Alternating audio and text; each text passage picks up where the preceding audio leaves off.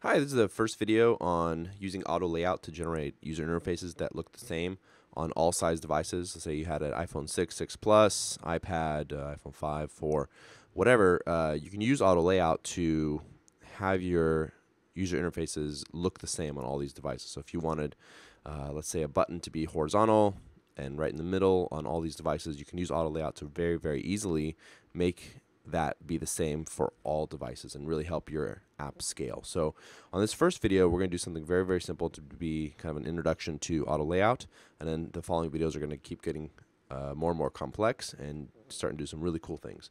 So as you remember on one of the last videos, we had these two buttons. Go to second view controller, which just goes to the second view that passes data, and we had this button that just goes to a web view, which loads up the Apple website. But as you can see here, they're not exactly in the middle here. And then if you rotate your app, they're off to the side. So what we want to do, we're going to do a very simple one where these are always going to be aligned right in the middle. So what we need to do, we need to go to our nib file, which is the, for me, viewcontroller.nib.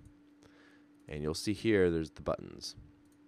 So first thing we're going to do is you're going to come over here and you're going to click on the top element or whatever element you want to balance. You're going to hold down the control button, and when you hold down the control button, you're going to get a special line that comes out of it. This is different than the properties line that you get with the command button. So you're going to use this to relate items to each other. So I want to relate this button to my view, and what you get here, you get a leading space to container, you get a trailing space, which is leading is the one on the left, trailing is the one on the right. Your top space to container, bottom space, if you want it centered horizontally or centered vertically. So what this is going to do is going to say, let's say you had 30 pixels on one side and 30 pixels on the other, and you always want it to be like that, and you can assign these values here. So now that we've covered the basics, we're going to go ahead and go to the second video, and we're going to start actually implementing the auto layout. Thank you guys. Please remember to like, subscribe, comment on what you want to see next. I'll be happy to make more and more videos for you. Thank you so much.